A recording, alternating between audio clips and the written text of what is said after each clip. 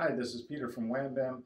We're going to show you our typical process for using our flexible build system for resin and taking your parts off the machine and best cleaning practices for both the build plate, the flexible build system, and for your models. So let's start. We printed our alien mascot on the Saturn II. It's a medium to large size printer. And we let it drip dry using a drip hanger, and there are quite a few available. This happens to be one that I've designed. They're on Colts 3D, and you'll be able to find those. We'll provide some links below. Once it's dripped off, and the objective is to get as much of the liquid resin to drip back down into the vat so you could reuse the resin, and also so it doesn't dirty your alcohol too much. So once it's done that, we're going to bring that over on top of a slab mat, and we are going to go ahead and release the Flexi plate.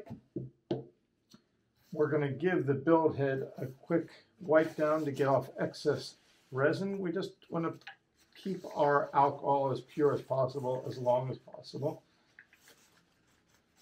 And we're going to sit that inside of our wash station, and we're going to provide a link below for the STLs to be able to print these raised up platforms that allow the sediment to go down, and also showing you how to make and use this.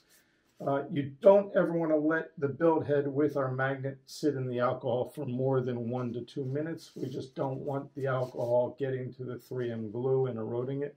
So I'll put it in there while I'm popping the model off. The model came out very easily. If you have a part that's very difficult because it's small and it doesn't want to flex off, you are welcome to use a plastic scraper. I print all the supports with a nice bottom skate so you can get your spatula under there. And even if you have to use a heavy-duty scraper to get it off, it's no problem. If you scratch the surface, you could always refinish with a little bit of sandpaper. We recommend 400 grit. And if you do use sandpaper, make sure you wash with alcohol and fresh paper towel a number of times. Once again, I'm going to get as much of the alcohol off as possible. And I'll put this into the resin wash tank. And this could sit for hours. It really won't affect it. Once again, the build head has finished, and I don't want that in there too long, because we don't want that resin getting to the 3M glue holding the magnet down, nor to the UV coating we put on the magnets. So we'll just drip that dry. We'll give it a quick dry wipe. And you may want to just let it sit out there on some paper towel for a while. We don't want to put the Flexi plate back on until this is completely dry, because trapped alcohol between the Flexi plate and the magnet can eventually erode the coating on the magnet.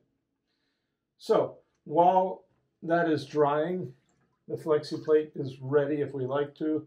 You could leave it sitting in. I'm going to go ahead and take it out.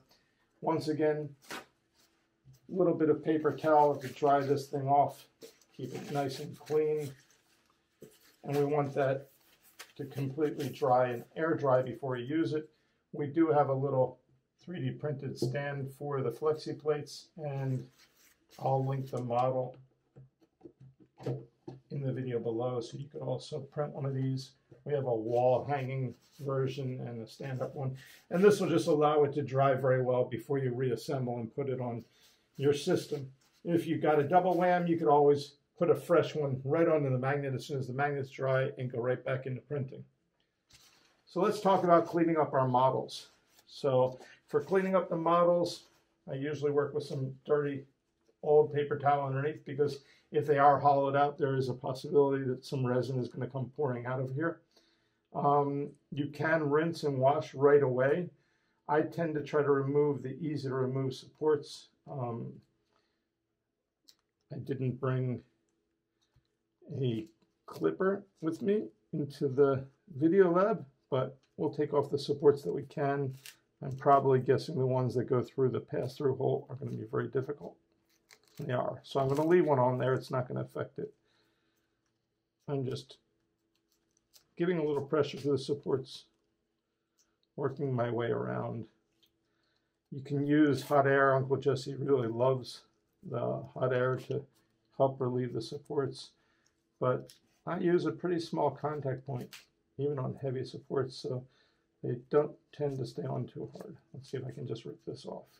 There we go. Got a little umbilical cord sticking out. You could throw away the supports. We tend to keep them. Just put them out in the sun to dry or in your UV chamber, and they're good for the FEP clean process. And there is our model, and it's pretty clean. You could try to drip dry it. This thing has already emptied very well. I have a number of holes to allow the resin to come out, even with the suction force. This is printed like this. I raise it up off the platform so I get holes in the feet that actually drain the legs. You want the holes facing the build plate. People tend to think you might need the holes on the top, but you don't, because that's the area where it's in contact with the base and you have high suction force with the FEP. So we need the holes above it in multiple places. Anyway, that's done. We're going to drop him into our alcohol cleaning station. And the best process that I could recommend is grabbing yourself a toothbrush or a soft brush of any sort and passing this over every area of the outside. The reason why is as the resin is burning in each layer, the screen is very precise, but light tends to dissipate. And that means you have very cured resin where the model was supposed to be, but you also have gelled, half-cured resin where the light kind of just dissipated around those pixels that were exposed. So we want to get off that sludge. This will make your models be so much crisper and neater. If you're printing transparent, it's a great trick to get your transparent prints to print very well. You could see that there's some dirty, cloudy alcohol coming out of the inside because it's cleaning the inside. We want to do that a lot. The inside is very hard for the UV light ever to get to, and we really don't want liquid resin in there long term. It'll eventually warp your models. So I go over this with a soft brush, try not to scratch.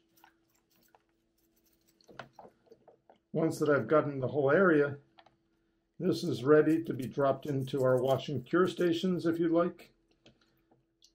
I tend to fill it with alcohol and drain it a few times. Luckily, the resin strain bases are going to keep the sediment down. I try not to stir it up too much while I'm working with it because I want the sediment to stay down and not get re-stirred up onto the model. But right now we have a very, very clean model. I think I've got all the sections. So we can lay out our whammy to drip dry one further time if we care to, or drop it into the wash and cure station. I like to do this before dropping in the wash and cure station. That way my alcohol in the wash and cure station really stays pure for the longest time. I just dropped whammy. This is the Wham Bam mascot whammy. I had a couple defects in print. I don't think I supported the tip very well, but it's pretty nice. And I'll even give a link to that if you want to print one of these. And they're a lot of fun. They could be printed in resin or in FDM multicolors. There we go. That's it. So enjoy, and I hope this is a useful video to you, both for cleaning your build heads, your flexi plate, and your parts. I'm going to put him out here, and we could have a look. There we go.